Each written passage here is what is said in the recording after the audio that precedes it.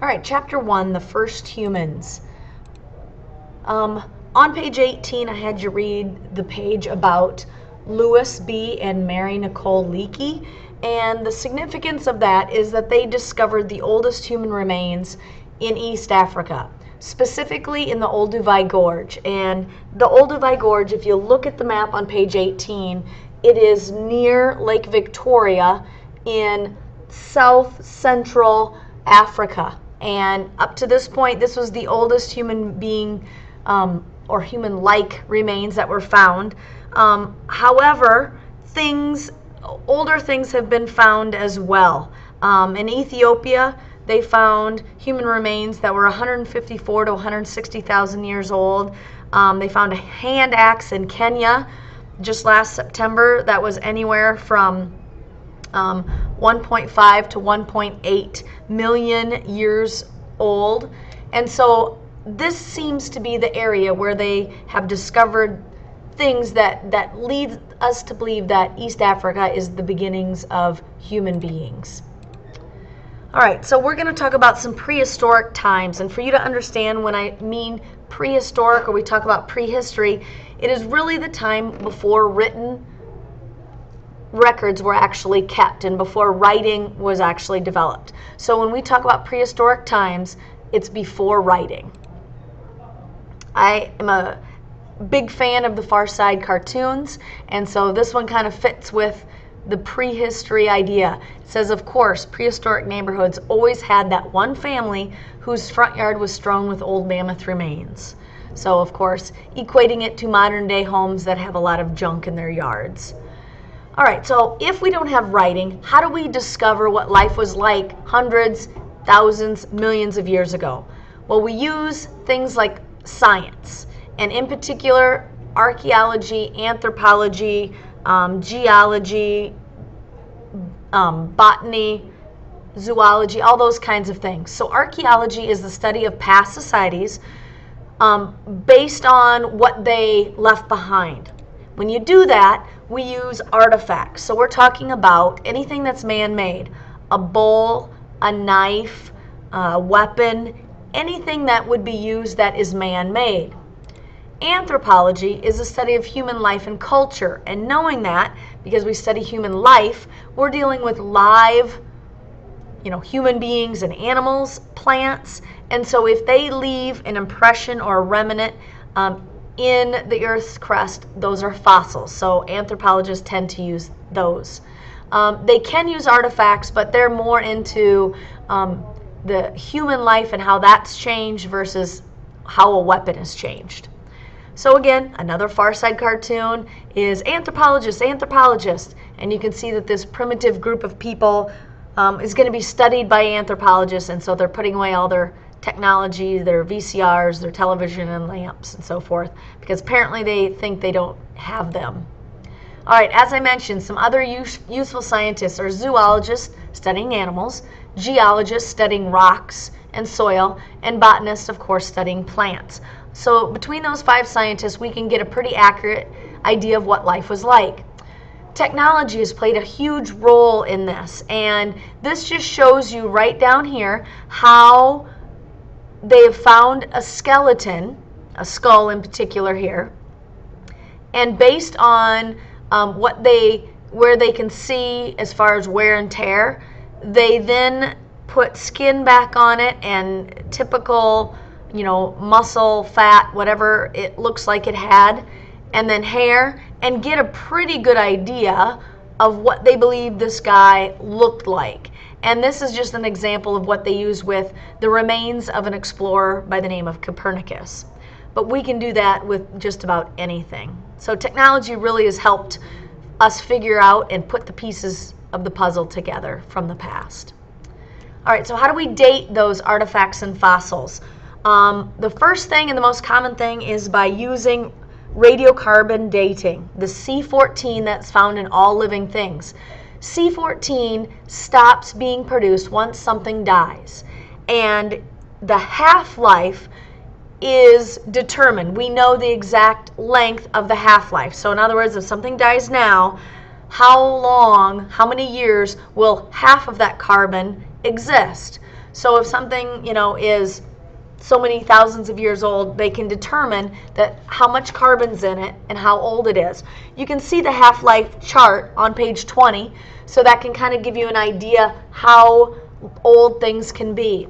Because C14 is no longer measurable after 50,000 years, you have to have other methods of dating.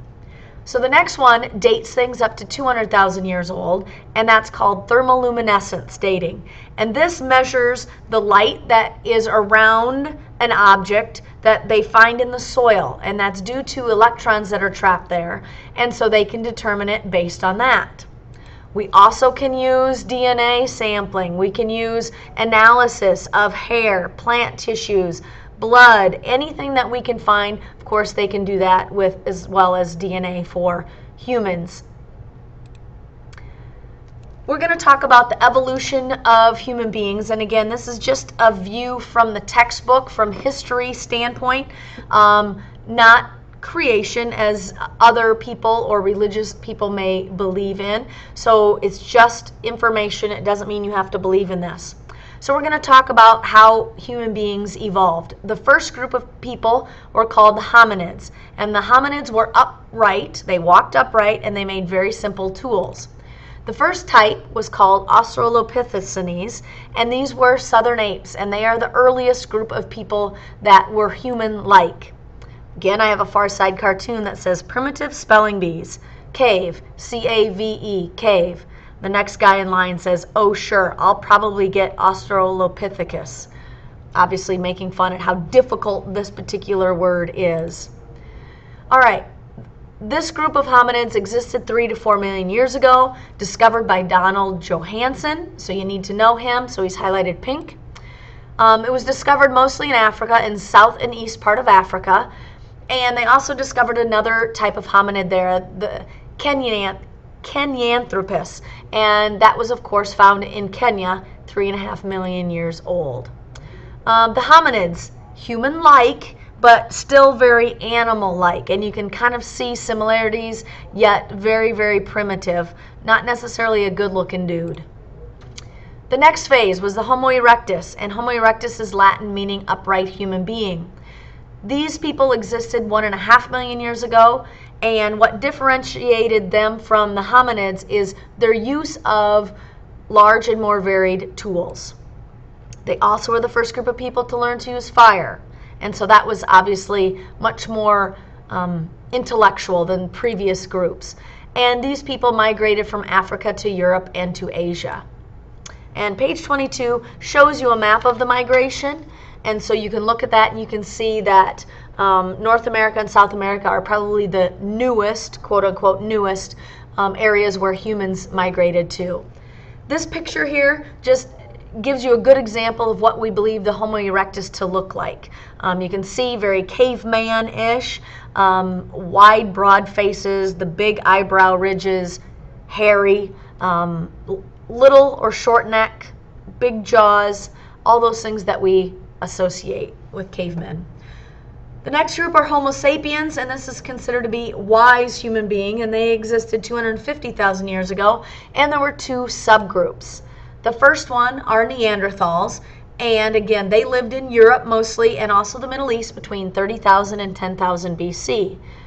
The reason why they're called Neanderthals is because they were originally located near the Neander Valley in Germany. And so that's highlighted green, so we will be labeling that on our map. And again, they were found in East or Southwest Asia and Europe.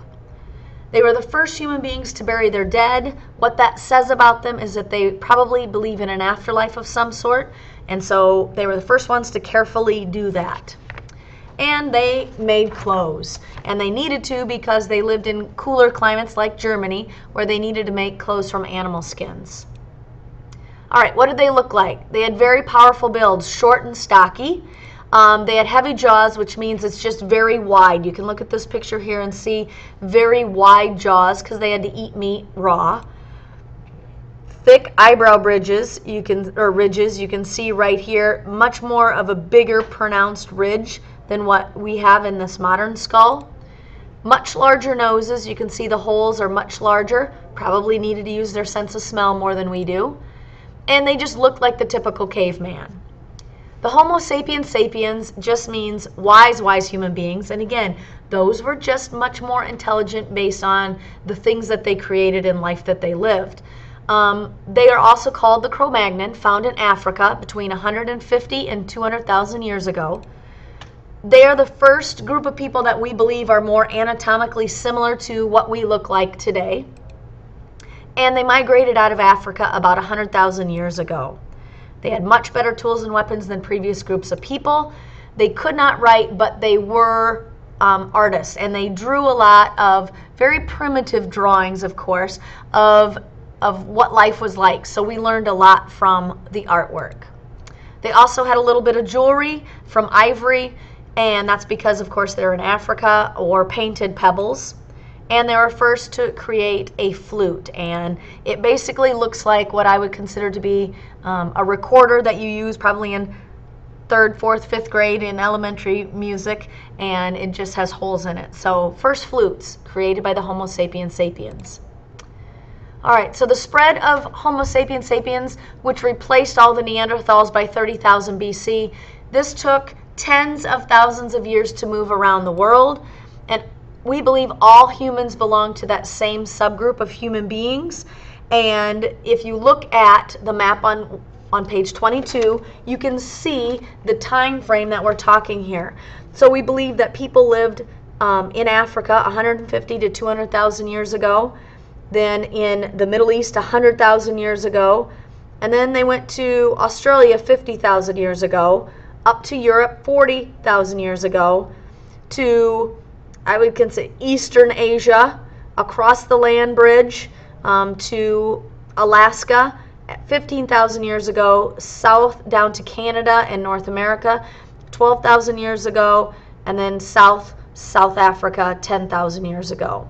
So you can see how different time periods and how long it actually took to go from Africa to all of the continents that humans lived on today. Okay, in the last video we ended talking about how the evolution of human beings began, and then how the migration of those Homo sapiens sapiens happened throughout the world, and we looked at the map on page 22. Now we're going to talk about the next section, which is called the Hunters and Gatherers of the Old Stone Age. First thing you need to know is the term Paleolithic. Paleolithic age refers to the earliest period of human history. It happens between 2.5 million BC up to 10,000 BC. Paleo, the prefix of this word, is Greek meaning old stone, and because of that, you're going to notice that the paleo is the old, lithic means stone, and so that's where they get the word Paleolithic. I'll also refer to it as the Old Stone Age, just because it is also called the Old Stone Age, but both are interchangeable. The Paleolithic Age was the part of human history where they had very simple tools that they used, and again, they had already migrated around the world. They hunted and gathered, and so they used those basic tools for that. And those tools mentioned on page 23, you can see pictures there of a hammer and a punch and other different tools where all of the tools were made out of stone. That's why they called it the Paleolithic or Old Stone Age. Once they start using different materials to make tools and weapons, then it's called the Iron Age, the Bronze Age, etc., etc. All right, so some of those tools, you have to realize no matter how primitive we believe these tools to be, it was still technology. And technology is that ability to make certain tools and weapons, to give them some control, to help gain food and so forth. And so that's what technology is. So some of them that were mentioned were hand axes, and those were of course used to chop wood. Choppers, however, were shorter handles, and all they needed to do was chop meat, almost like a butcher knife. Spears, of course, were used to hunt and fish. fish hooks for fishing, needles were for sewing, but remember, it was not sewing like you and I are aware of. It was sewing thick, difficult hides together, so the needles really needed to be a lot more durable than what we have today.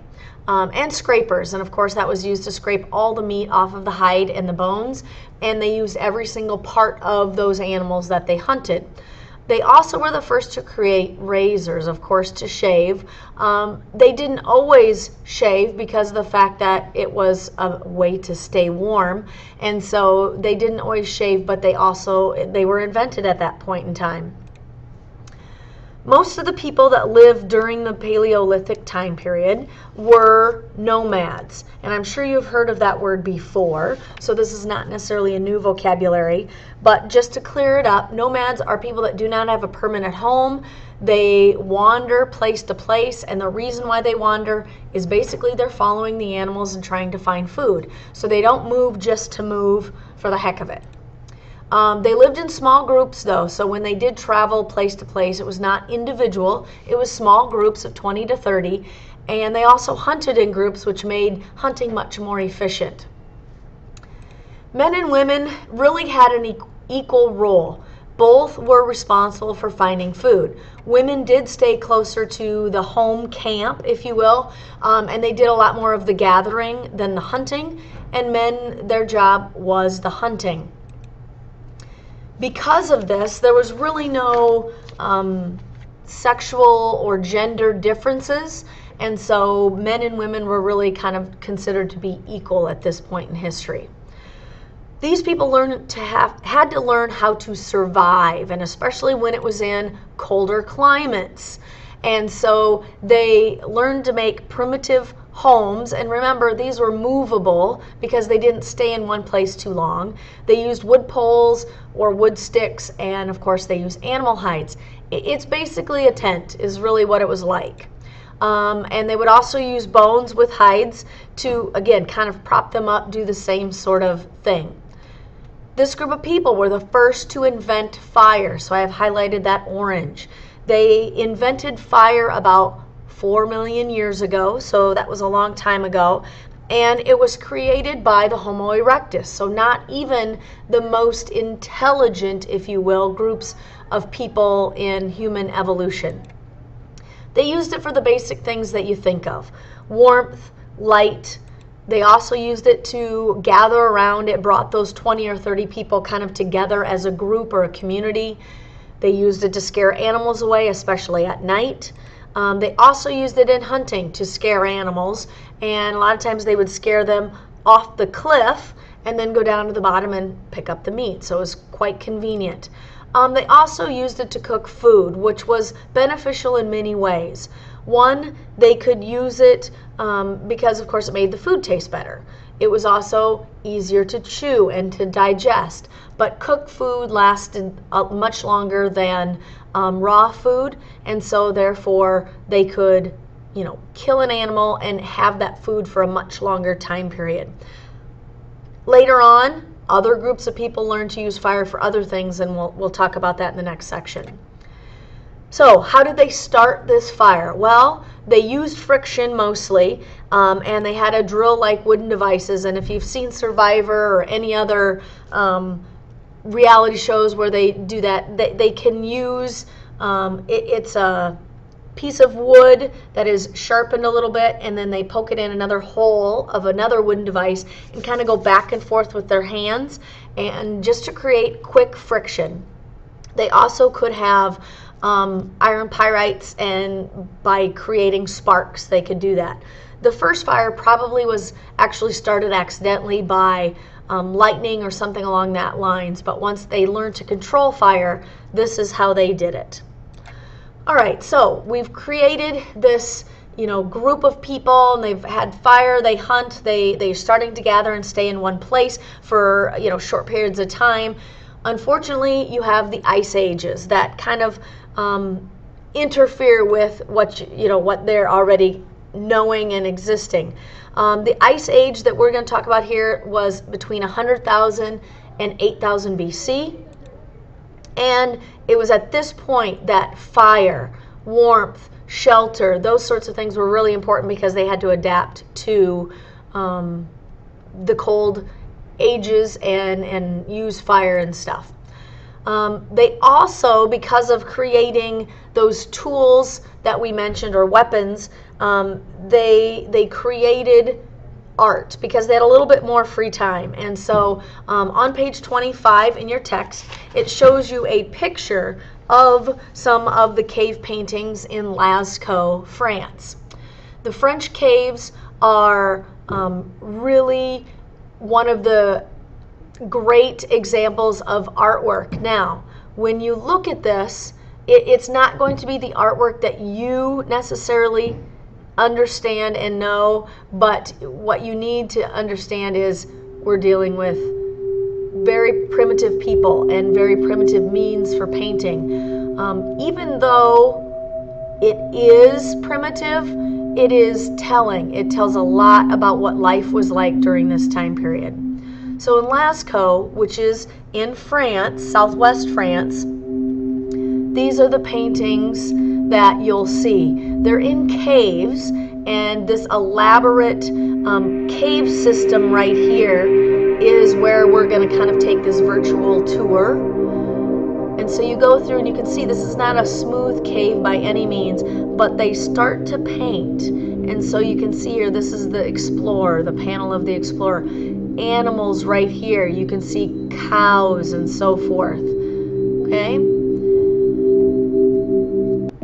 And as it goes through this little cavern, you can see how far they were into it. And so very elaborate paintings for what they had as far as tools. So as they get going and go through other caverns, you can see horses, you can see bison, you can see you know, any sort of animals that they actually had. And this told us about what animals did they have for hunting, what animals did they have available for you know, their bones and skins and hides and so forth. So all of these kind of tell you about what life was like. All right. So besides Lascaux, there was also caves in northern Spain at Altamira. And these caves, same thing, same sort of animals, because again, in France and Spain, you aren't going to have a whole lot of different animals than if you had had cave paintings in Africa, for example. So here you can see Lascaux, here you can see Altamira. All right, as we go through this, it talks about it, of course, in Spanish, because this was in Spain. And so you can see some of the paintings as we go through here.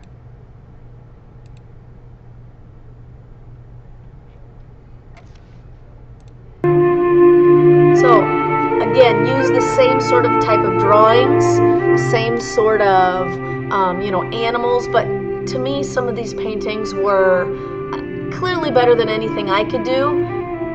And they, you know, had things like fingers, twigs, some animal hairs. So they had a lot of artistic ability. As you can see, they interchange real pictures here with the paintings, so you can kind of see just how good these paintings are.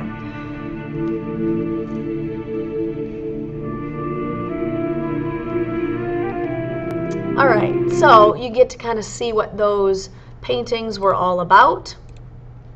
The other thing, as I mentioned already, they're mostly of bison, lions, panthers, things like that were more in caves in northern Africa. But all of those, oxen, bison, horses, owls, those were all animals that they had around them. Back in those deep caves, obviously, they burned animal fat for light, mostly red, yellow, and black, and those were from natural resources like minerals, animal fat, sulfur, you know, charcoal, those kinds of things. And again, they painted with their fingertips, animal hairs, some reeds from rivers, anything that was basic. There were very few human paintings at all, and if they were stick figures. Humans didn't consume their life. I mean, they lived in groups of 20 people, but it was animals that really consumed their life. So most of it was probably for hunting, but we're not really sure. We imagine it was some sort of a ritual to ensure success for hunting, but we're not sure of that. It could have been that they just did it for fun or for pleasure. All right, one last joke here. Practical jokes of the Paleolithic. So this poor guy got stuffed in this little animal and tied it up to a mammoth and drug him around. All right, so your map, make sure that you can label each one of these 6 places on your map, and we will be reviewing